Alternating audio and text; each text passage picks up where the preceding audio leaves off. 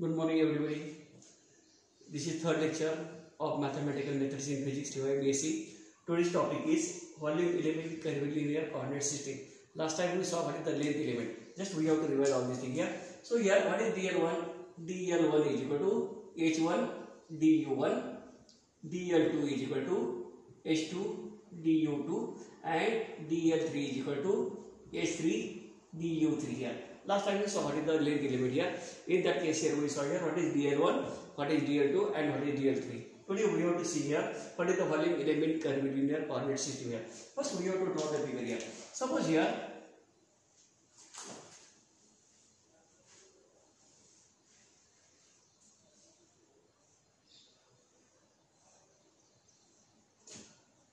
so this is the figure. This is your x-axis, this is y-axis and this is z-axis here. So here distance along x-axis we take here it is dl1 here. Distance along y-axis it is we take here dl2 here, and distance along z-axis it is nothing but the dl3 here.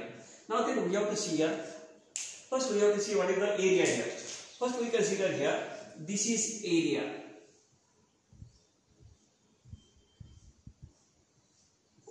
We have to consider here it is dA1 here. So over here this is area.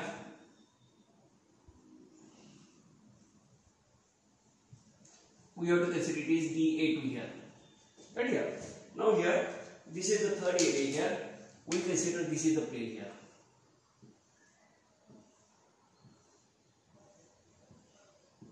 This we consider it is your dA3 here. And we know here what is area. Area is equal to height into base here. So what is area? So we consider it is dA1 here. What is dA1? dA1 is equal to, so here dA1, this plane is nothing but, suppose we consider it is your O. So here A, B, C and O here. So what is the area of dA1? dA1 is equal to this length multiplied by this length here. So it we get here dL1 into dL2 here. Last time we saw here what is dL1 here. dL1 is equal to h1 du1 here, and dL2 is nothing but the h2 dL2 and du2. We can write directly here it is nothing but the h1 h2 du1 du2 here. Similarly we have to calculate now du2 here. What is dA2? dA2 is equal to, now here what is this height here? The height is nothing but the this height it is nothing but the dL3 here. dL3, and what is this here? This distance is nothing but dL1 here. So we can write here it is dL3 into dL1 here. And we know that here what is dL3 and what is dL1 from this equation here. So we get here h3 h1 du3 du1. Similarly, what is dA3? dA3 is nothing but the, this is shown by the red portion here. So dA3 is nothing but the, this is nothing but the dL3 and this is nothing but the dL2 here. So it is your dL2 into dL3 here. So we know that equation what is dL2 and dL3, it is equal to h2 h3 du2 into du3 here. So it is nothing but the, all the area here. Now then we have to find out here what is the volume of the curvilinear coordinate system here. Now here we draw this figure. So here this is nothing but the area element here. So next to that here we have to see here what is the volume element in spherical polar coordinate system here. Last time we saw here what is the spherical polar coordinate system here. So here this is your x-axis, y-axis and z-axis here. It is your x, it is your y and it is your z here. The P is the particular point here. The coordinates of point P in spherical polar coordinate system is r, theta and phi here. Now today we have to see the volume element in spherical polar coordinates here. Now this figure is complicated, so I have already drawn this figure here. So we have to find out the area of this PQRS here. So here first we can write this figure here. So we know that here this is your x-axis, it is your y-axis and it is your z-axis. This is the particular point P here. Now here this distance is nothing but the r. Right here. Now here if we take the position of point r in xy plane here, so here suppose it is your P and this is your Q here. So this distance is nothing but the, this angle is nothing but the phi here, and this angle is nothing but the theta here. So here the coordinates of point P in spherical polar coordinate system is r, theta and phi here. So here then we have to find out the volume of the PQRS here. So we have to write, so here this cube is made up by, there are three corners here, PQ, PS, PQ and PM here. So this is nothing but the PS here. Okay, PS. So here this is O here. OP is equal to R, and extend this OP through distance, small distance dr here. So this distance is nothing but the dr here. So this distance is nothing but dr here. So here, now here this theta, extend this theta through some small angle d theta here. So this angle is d theta here. And we know here, this is phi here.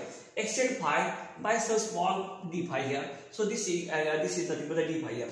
Now here, this cube is made by three adjacent sides here. One is nothing but the, so here we can write here, what is P cube here? So here, there are three adjacent sides here. One is nothing but the PS, second is nothing but the PQ, and third is nothing but the PM here. So we have to write what is PS here. So here, PS is nothing but the arc of the circle of radius small r, and angle is nothing but the d theta here. So what is PS? PS is equal to R into d theta here. It is already written here. PS is equal to R into theta here. What is PQ here? As already I told you that here. So here OP is extended by some small distance dr here. So here this is nothing but the dr here. So here PQ is also dr here. So here PQ is equal to dr here. Now then important thing is nothing but we have to find out the PM here. So we can't directly find out the PM here. So here what is PM here? PM, first we don't know what is this distance here. So here this suppose we consider here, it is O here, O we can write here, it is O dash here. So here O dash is nothing but the, suppose here it is your J here, we can write here. Now here we can't write directly what is PM here. For that here we have to calculate here O dash P here. So we don't know O dash P also here. So we can write here O dash P is equal to X here. So here O dash P is equal to X here. So here in triangle O dash and P here. Okay, in triangle O dash P here. What is sin theta? Sin theta is equal to front side X divided by the diagonal. So here this is the R here. This diagonal R here. So sin theta is equal to X upon R here. So what is X here? X is unknown quantity, it is not X axis here, so it is the unknown. We don't know what is the value of this O dash P here. So here X is nothing but the O dash P is equal to R into sin theta here. So this is nothing but the O dash P here. Now we can easily find out the PM here. So here X is equal to, here X means here, we can write here. So what is X here? This distance is nothing but the R sin theta here. So this distance is R into sin theta here. Now here we know what is this angle here. This angle is nothing but the d phi here. This distance O dash P is nothing but the R sin theta here. So now we can find out here what is PM here. So PM is nothing but the, so what is PM? So PM is nothing but the arc of the circle of radius R sin theta, and angle is nothing but the d phi here. So here what is PM? PM is equal to R sin theta into d phi here. So here it is equal to R sin theta into d phi here. So here we got all these three quantities here. We got PS, we got PQ, and we got PM also here. So here we know here it is dr, it is d theta and d phi here. So volume element in spherical polar coordinate system can be written as, so it is here V here. P is equal to PQ, it is PQ multiplied by PS multiplied by PM here. Why we write PQ first here? Because we know here the coordinates of point P are R, theta and phi here. According to that sequence, we can take here dr quantity first here. So it is your PQ is nothing but dr here. PS is nothing but the R d theta, secondly theta, and third is nothing but the phi. So it is your PM here. So we can write here what is PQ? PQ is nothing but the dr multiplied by PS here. It is R into d theta here multiplied by PM. PM is equal to R sin theta into d phi here. So here we can write here, this is your dr into R d theta into R into sin theta into d phi here. But we can rearrange the terms here. So we can write here 1 into dr multiply by R into d theta here multiply by R sin theta into d phi here. So here these are the, this is the 1 is nothing but the coefficient of dr, R is nothing but the coefficient of d theta, and R sin theta is nothing but the coefficient of d phi here. So here we can write here it is your H1, it is denoted by H1 here. So H1 is equal to 1, H2 is equal to R, and H3 is equal to r into sin theta here. But here in spherical polar coordinate system here, h1 is denoted by hr, h2 is denoted by h theta here, and h3 is denoted by h phi here. So here these are the h1, h2, h3 here. So this is the equation for the volume element in spherical polar coordinate system here. Now last article within 1-2 minutes we can cover the what are the planes here that was remaining from the first lecture here. Actually it was the beginning of the chapter here. So what are the planes here? Just within 2 minutes we can complete this small article here. So here suppose it is your x-axis, it is your y-axis, and it is your z-axis here. First we draw. So we have to draw three figures here. This is your x-axis, it is your y-axis, it is z-axis. Again we have to draw the another figure. It is your x-axis, it is your y-axis, and it is your z-axis here. First we draw the plane, one plane here. So here this is the plane. It is your P, Q, R, S here. So see this plane here. This plane cut the z-axis at this particular point here, and this plane is parallel to x-axis and y-axis here.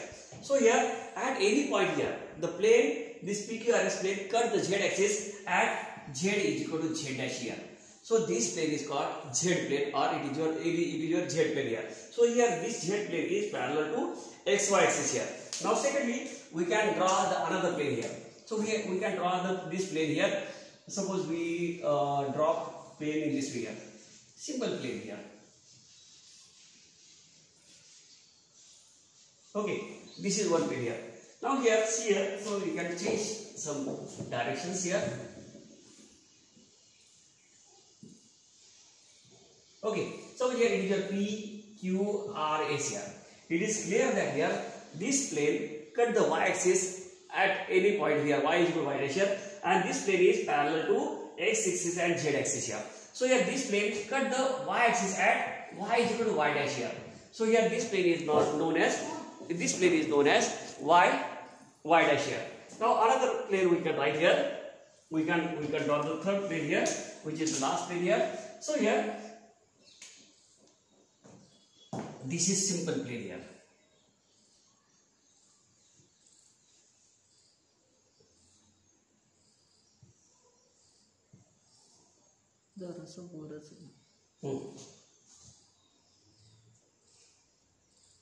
This plane.